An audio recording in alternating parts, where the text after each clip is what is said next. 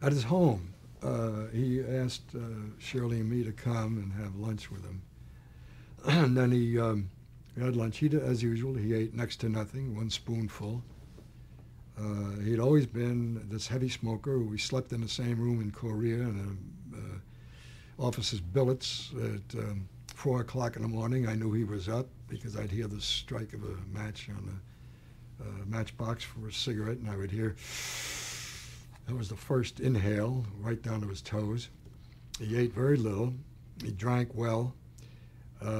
He strained himself to the utmost. And by the time we saw him, he had had a lung operation. I don't know how much of the lung was removed, possibly the whole thing. He'd had cancer of the lung. And he decided he was going to give us a ride around the estate up at Pauling.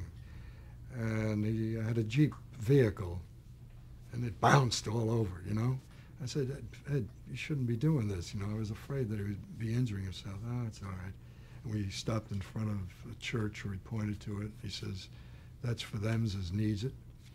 And we had nothing of really any consequence to say. When I was back at CBS, he came back after his operation, and he saw me from the hallway, and I saw him. We both lunged at each other and embraced each other, and he was very happy to see me.